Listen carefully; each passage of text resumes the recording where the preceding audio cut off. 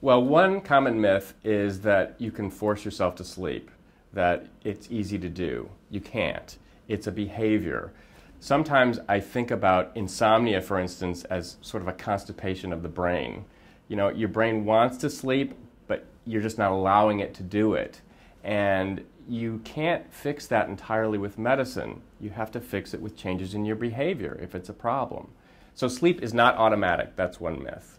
The second is that you can cheat yourself on sleep and get away with it.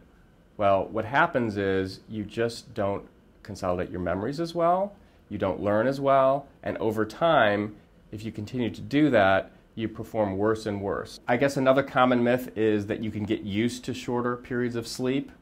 That's analogous to some of the other things I talked about. You can't get used to it. It actually accumulates and gets worse over time if you get less and less sleep.